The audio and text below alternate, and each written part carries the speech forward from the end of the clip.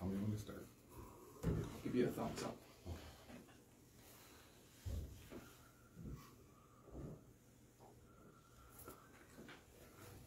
Just waiting for people to join the lives.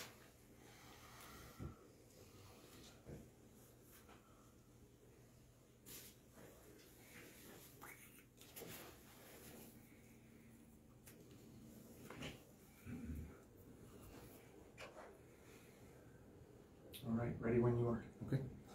Good morning. My name is Tom Morazzo, and I've been asked to make a statement on behalf of Freedom Convoy 2022. On Saturday, the Police Services Board for the City of Ottawa met with the City Chief of Police to plan a way forward to end the peaceful demonstration in their city. I would like to review some of the language that was used by members during the meeting. Specifically, Diane Deans, the chair of the Police Services Board.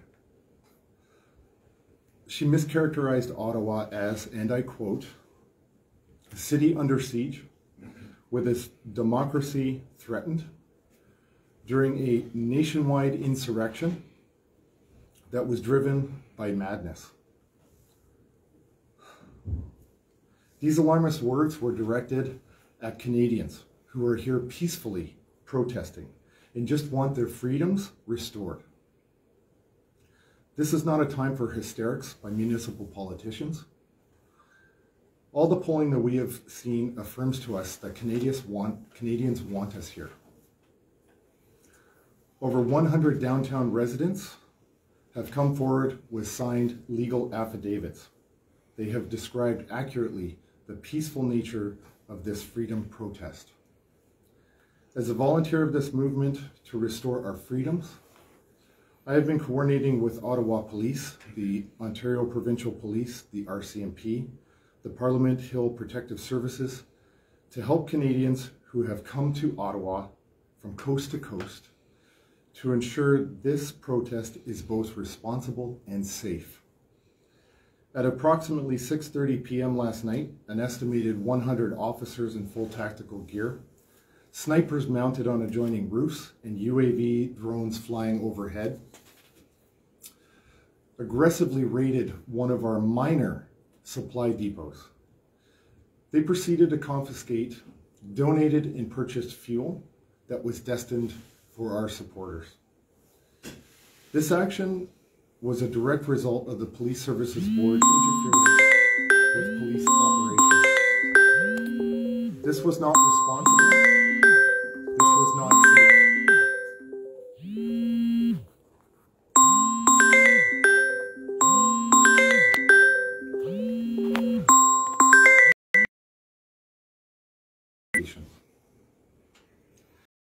It was an unnecessary, misguided, aggressive show of force meant to intimidate Canadians exerting their charter rights and freedoms in their nation's capital.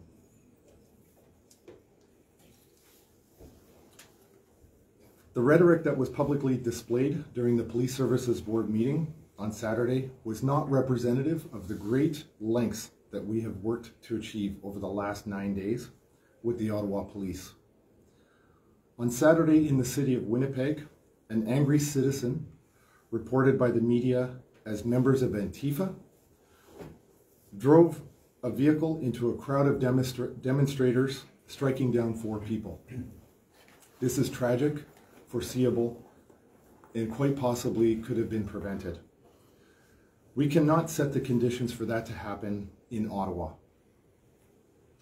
We have consistently communicated to all police departments since the beginning that this protest can only be resolved through political dialogue, not police action. What all Canadians want is not within the power of the Chief of Ottawa Police to give. This can only be resolved by lawmakers, not tyrannical enforcement. After 10 days of peaceful protesting, it is time to sit at a table and plan a way forward. We are calling for a delegation from the City of Ottawa to meet with us this Tuesday, February 8th. As a sign of good faith, we are willing to reduce the honking of horns down to 5 minutes per day, commencing at 5 p.m. If the residents of Ottawa are hearing horns at 12:01 p.m. on Tuesday, tomorrow, you will know that their city government has no interest in resolving this. Every time the police conduct an aggressive operation against us, the support for this movement only grows, as was seen in Toronto and other cities across Canada this past weekend. The responsible course of action now is for the City of Ottawa to sit at a table and start a meaningful dialogue and to de-escalate aggressive police action and work with us to resolve this responsibly. Thank you. I believe there's some questions. So the negotiations with the city is only having to do with the police actions, nothing specific to the mandates, because the mandates is a federal issue, right? The mandates are a federal issue, but we believe that it's important that cooler heads prevail. So we have we've taken the decision to, the most important step right now is just to get to a table. Let's just start there, work with the city, and resolve this locally as a municipal issue, and then continue building on that success, and then start working towards the federal mandates. But yes, long term, the goal absolutely is the mandates. We are here because of the mandates. We're not here because of the City of Ottawa, but we believe that that's the correct place to start. Perfect. One more question. Sure. Can you comment on the Toronto Star recently reported about the crime rates here in Ottawa since you arrived? Can you?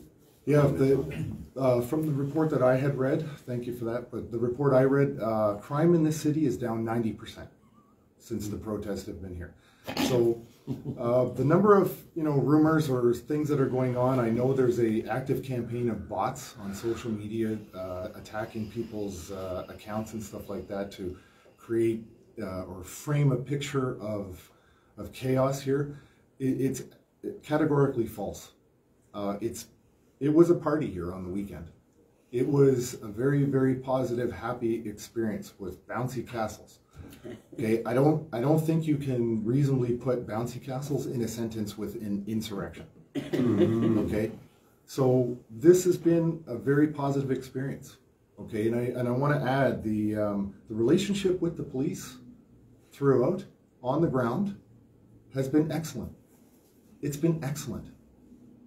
Okay, and I don't want to say that they're on our side. They have a job to do. Their mandate is public safety.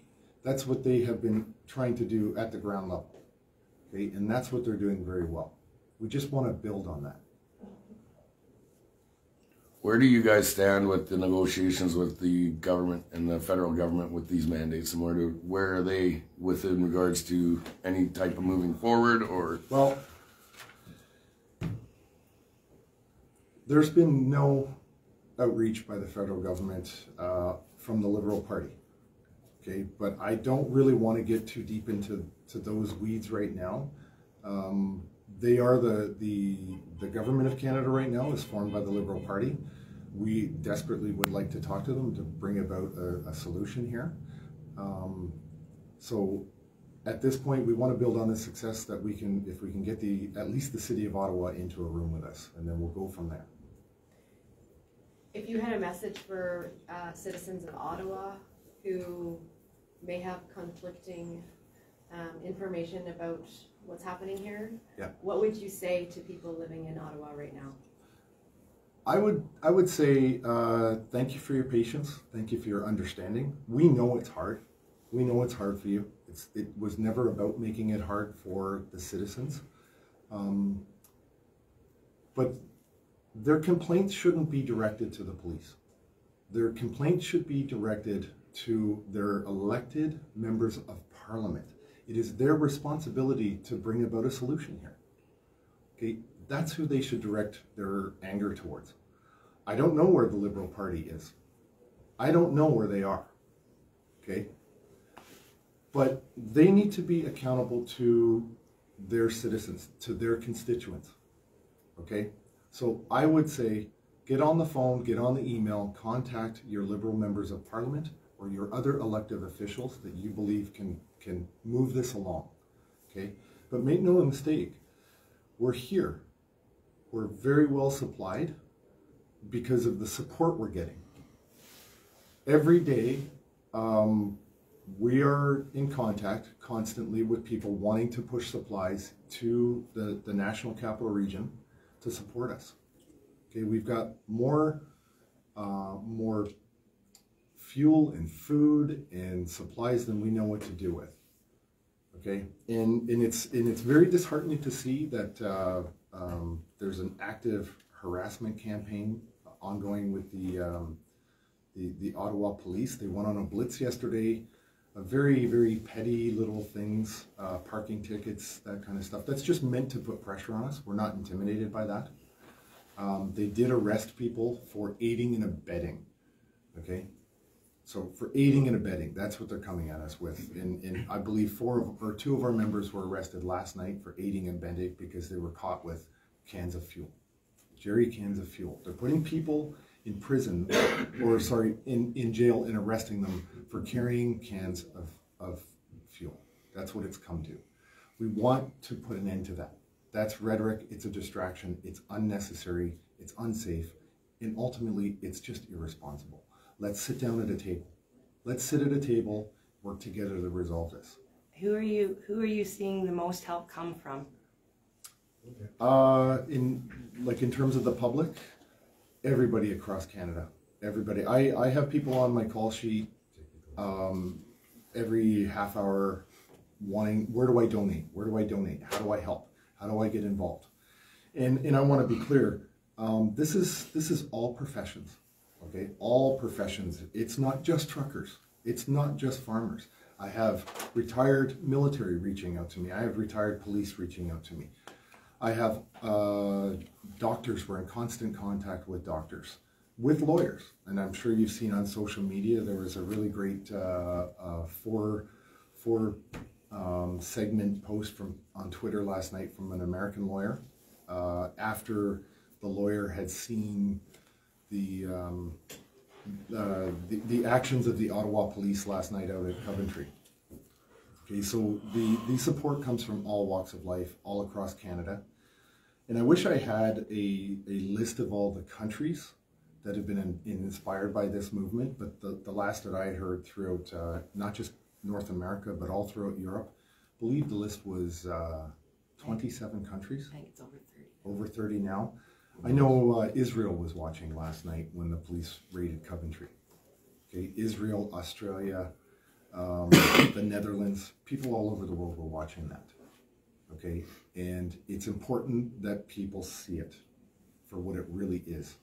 Okay, that's very important. We have to show the world what is really going on, and we have to communicate. It's clear what we want. Let's sit at a table and get that. What is your message to people that are coming down to Ottawa in the next recent couple days or today or whatever? What is your message to them, and how can they get out and help? Do you want to take that? Anyone else? Well, we're here. We'd love to have you. That's probably the best thing. We'd love to have you. Yep. Thanks for the support. Thanks for the support. Are you in need of more trucks? We can always use more trucks. Yep, we can always use more trucks. He loves trucks, pickup trucks. Yeah, I do. Everything. And pickup trucks with empty slip tanks? Yes, with tanks. But you know what? We are prepared for more convoys to come in. We have several staging areas. We're fully prepared for this. But, you know, Ottawa's not the only show in, or the only game in town. Okay, we have other large municipal centers that we can, we can spread this message around through different locations as well. Okay. And anything you'd like to say to the truckers, people parked here for today? Anything you'd like to say to them? Well, I'm a volunteer on this team, just like everybody else, and I'm just for what we're doing here, we got their back. We're working hard to make sure that we win what we want. Okay, so we're working for them. That's the important thing. We're working for the truckers and for the people that sent the truckers here. That's who we're working for, and I think we're winning. Yes, we are. Chris, the guys on here are asking you to give a message out to Canada. What do you feel and how do you feel this is coming? How's it getting along? I think we're moving mountains here right now. You look at the provincial mandates are being lifted all across the country. We're seeing lots of changes come. Wait for more. Thank you. Thank you. Thanks, Thank you, guys. everyone. Thank you. Thank you.